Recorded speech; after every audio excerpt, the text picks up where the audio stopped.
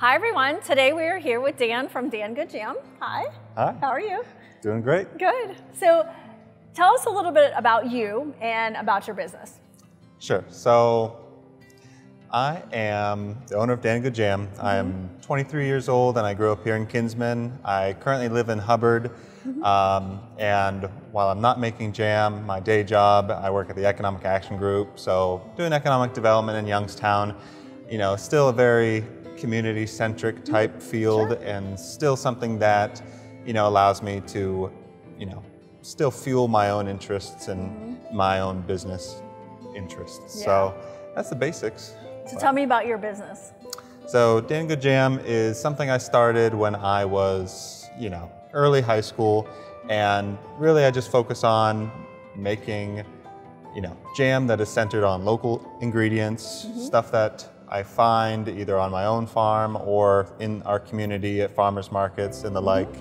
And, I really just try to focus on a few very seasonal varieties.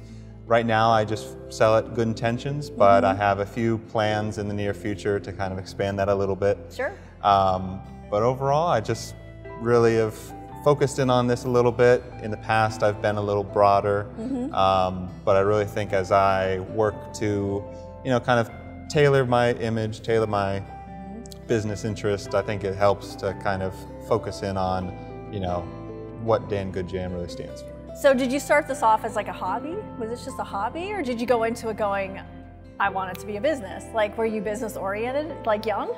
So I think that's an interesting question because, I think I was 13 years old, maybe 14 years old when I kind of made a business out of it.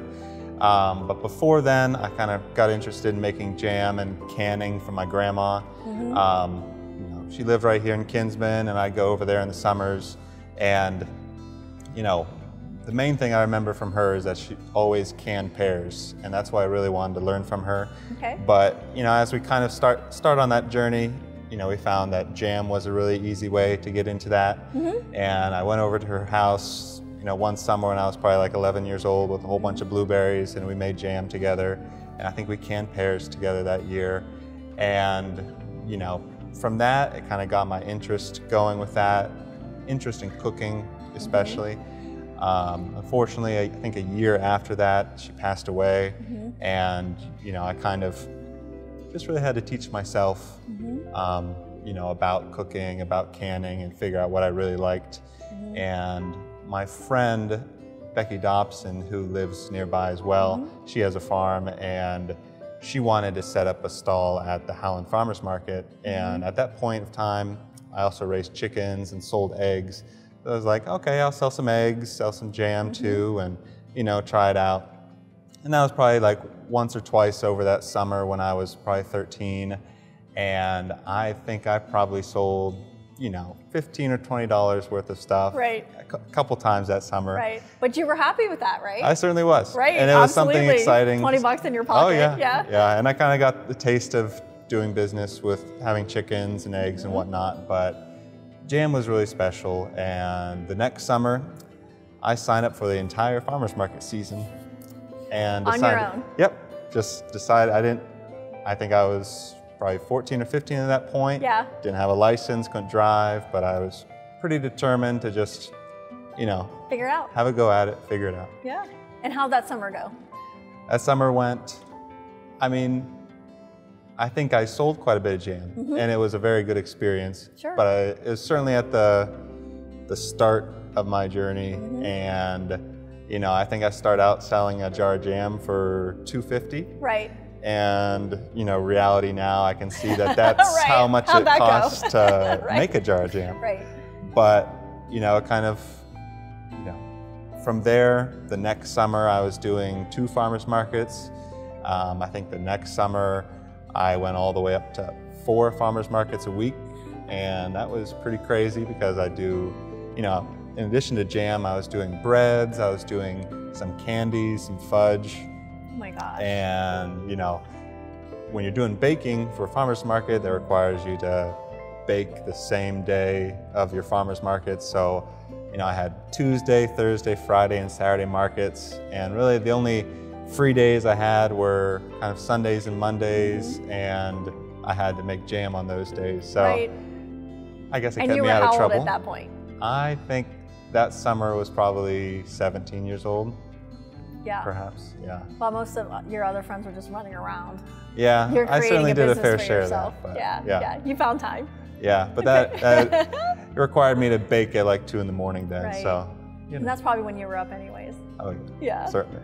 So tell me, going into like your product, what makes your product like special or better than Sure. maybe some that you just find like jam on a shelf? You know, like Right. if you just go to the grocery store and buy jelly, like what Right. makes this better? I've certainly had a lot of jam in the last 10 years, last 5 years, and I've gotten to taste certainly the high end of the spectrum and the low end of the spectrum from grocery stores or whatnot. And while my jam might not be extraordinary flavors, or I might not be cooking it low and slow in a copper pot in a French kitchen. Right. I think what makes it special is that I just focus on local ingredients, focus on sourcing from local farms and stuff at the peak of ripeness. Right. And Like what? Give me some ideas of like what varieties do you carry over the year? Like some Sure. different. So at the beginning of the year, in the spring, a couple varieties that come out are spice and vanilla rhubarb jam. I get rhubarb from some of my family's properties, or I just post on Facebook and people say, oh, I have this rhubarb patch from 50 years ago. Welcome to a small town, Exactly, right? Yeah, somebody exactly. has some rhubarb. Yep. You're So, right. that transitions into strawberries, and there's strawberries all over the place around here. Right. Peaches later on in the summer. I make a peach rosemary jam that's It's quite fantastic. nice. Yes, it is. Yes, and then transitioning into the fall, you start to see, apples are a great fruit to use for jam. So I make a caramel apple coffee jam. So, I really focus on, finding what's in season, kind of taking a step back from my old mentality of just making a little bit of everything, or making just whatever people ask you for, to, saying, this is what I'm gonna make. I know I can get all of these fruits in season around here. I know that these will give me some variety all year round, even in January and February. Right. And that allows me to kind of focus in on what I really want to make, and make sure that it's quality products all year round, but also not overburdening myself. Right. So there is a balance when you're doing it on top of another job, like Right. I would say a main job, Right. or whatever. Very much. I think growing into our businesses, all of us, like I had a job when I started farming, and my husband had a job when he started farming, and Right. pretty much everybody I talked to today had a job while they started their other Exactly. business. Right. And so you're kind of growing into your business now. So it's been years now. I mean, 10 years. Right. Basically, Yeah, it's been like 10 years. Yeah, which is hard to think about. Right, I know. I know. Yeah. So we're talking about farms, but you are a farmer. Like, Right. tell us about like what you do and Sure. what your family does. And, Sure. So, farming nowadays can mean a lot of different things. Yes. And, I've grown up on a farm all my life, and, my dad, raises beef cows and, grows a lot of corn and soybeans. And while I may not exactly be that kind of farmer right now, I still, have a very large garden up at my parents' farm. I still, my wife and I just bought a house in Hubbard, and I plan on really, expanding the garden that was there and seeing really what I can do on such a small plot of land.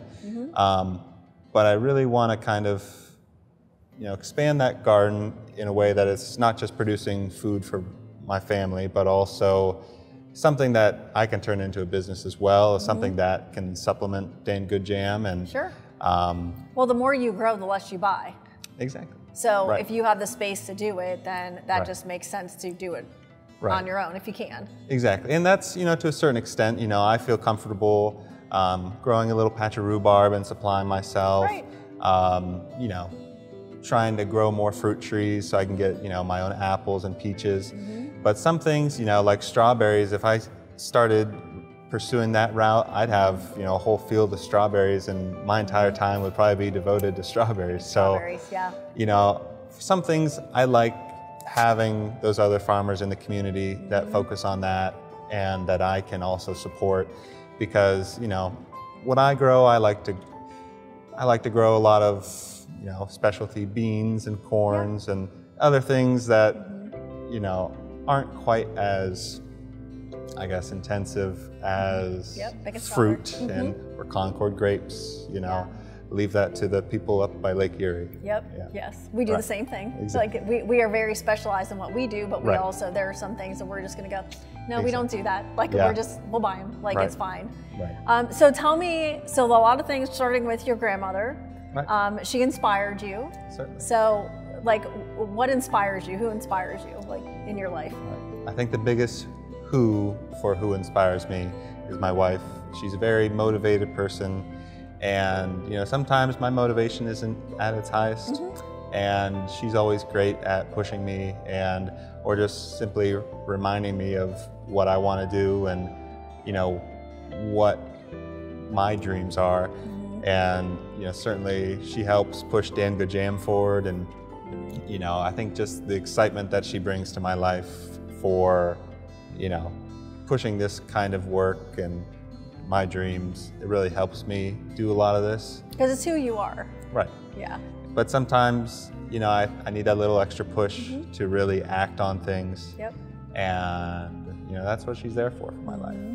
And then, you know, for what inspires me to kind of make jam, you know, grow into the farmer that I want to be, I think, you know, it's just been my whole life, you know, from growing up on the farm and being in this community and seeing, you know, farming all around me and just the things that make me happy and the things that make me feel like home. You know, I think that really inspires me to do more of it, and just to see all the different ways of, you know, growing your own food and making that support your lifestyle and, you know, your own community. I think just really inspiring to see just the potential that's there and just all of the good that you can do for the world just by doing this kind of work. Well, and I think generation too, like as I talk to different farmers and I talk to different people, farming may look different. And it looks different today than it did 20 years ago, and it looks different, you know, and I think a lot of us nowadays in this time frame are reinventing what it looks like to be a farmer. And you look like an upcoming 2022 farmer. Like it's, you know, we don't, I'm gonna say we, because I don't think I do either, but we don't look like your traditional farmer. Like when people say like, what do you do? And you say farm, they kind of do a double take or whatever. But you know, I think you're inspiring because you take that, what you've learned, but also life experience and things that you're passionate about, and you're just like kind of creating your own way. You're creating your own way to inspire others, and you know, this generation. So like where do you see you going with this? Like what's your vision now? So, you know, my vision, at least for the short term, is that I'd really like to expand on what I grow in the garden, maybe perhaps the scale that I grow, and, you know, start doing farmers markets again to a certain extent, because it does require a lot of time and a lot of energy. So, but I'd like that to be a way that I can get it back into it. I think it's a great strategy for kind of testing your ideas and testing your ability to, act on your ideas and your dreams and be able to, you know, meet the scale that you'd like. And it was good feedback. Right. I mean, it really is. Certainly. We did farmers markets for years. Oh, yeah. So, I mean, it really, that's probably how I met you. Was that? Oh, yeah. Yeah, that's how I met you, was through a farmers probably market. 10 years ago, Yeah, it's probably been 10 years. So you're looking right now, you're kind of in this new phase of it. It's like you've kind of like backed off for a little bit, and now you're going forward. So now you have kind of a new vision. Right, and I'm glad you brought that up, because, you know, I did farmers markets pretty extensively from sophomore year of high school to senior year of high school, and as the week before I moved into dorms at YSU is the last time I went to farmers markets. And, you know, I did Dan Bancroft during college. You know, it certainly, I mean, it is my nickname for anybody that knows me from YSU. Right, yeah. So, you know, good and bad about that, right? Oh, certainly. Yeah, right. Yeah, but so I was still doing it, you know, and taking orders here and there, but I really didn't do much about it.